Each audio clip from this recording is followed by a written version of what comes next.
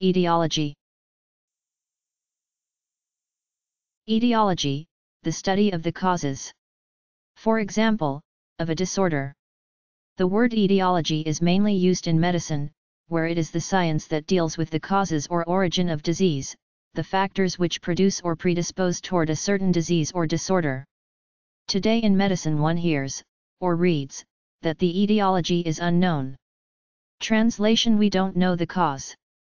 Etiology is the preferred spelling in some countries, including the UK, whereas etiology without an A has taken over in the US. The word etiology comes from the Greek aitia, cause, and logos, discourse. Etiology.